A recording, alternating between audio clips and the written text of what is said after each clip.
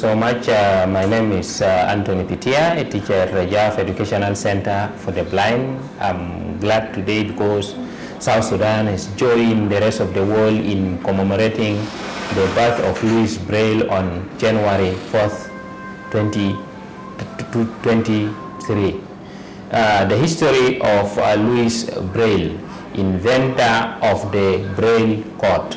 Louis Braille was a French educator who invented a textile system of reading and writing for the blind and visually impaired in 1824.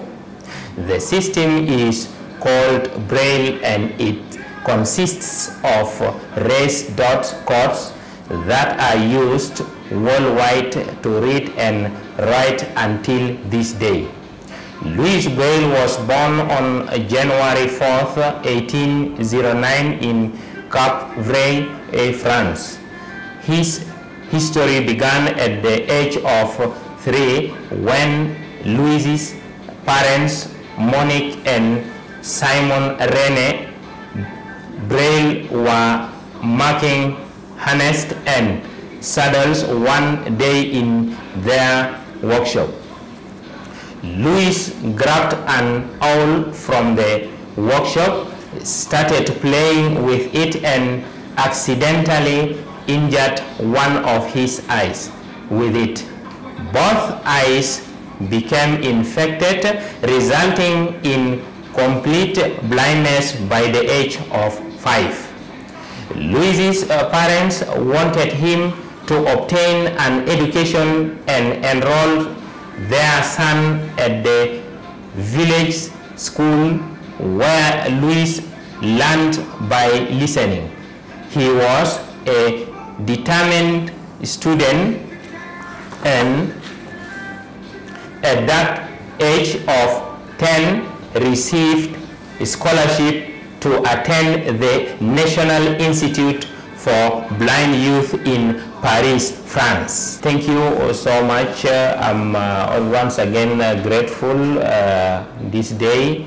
As a teacher at the Rajaf Educational Center, I would like to appeal to the well-wishers to support the center with the following. Transportation of teachers and pupils with visual impairment, scholastic materials such as Braille papers, abacus, stylus, patchings, braillers, white canes, and the transcription of textbooks from print into Braille. Also the welfare of teachers, because the teachers, the school, they are being paid by the government, but it's not enough because due to the high rocketing prices, the teachers also at the center is need of some of the incentives to be given because to deal with visual impaired learners, I think it's a tedious work. The other thing is also the center is in need of training of other teachers, in Braille the sighted teachers and the social workers. Also training of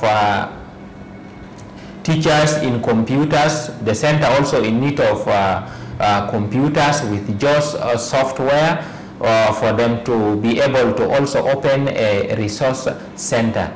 Thank you so much.